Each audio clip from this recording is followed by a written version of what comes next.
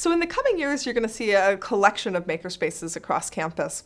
And what we're hoping is that these spaces can be connected, that we can each have kind of a distinct kind of mission here on campus. My hope for the space is that this is the way we can start to think about teaching and research and that integration.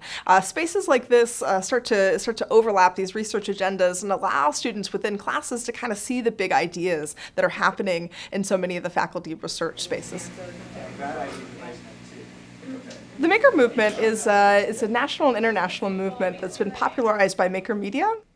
And so this is anybody who's actually just using tools and materials to make and build things. And this could be everything ranging from crafting to high-tech kinds of fab lab technologies like laser cutters and 3D printers. We started a couple years ago thinking about what this could mean on campus. Here within the School of Education, it gives us an opportunity to really transform how we think about pre-service and in-service teaching, really repositioning teachers as designers of new educational landscapes rather than consumers of the educational content that's being delivered to them through the standardized curriculums and other kinds of efforts. Did you want... You think about things that would have high application within the K-12 settings.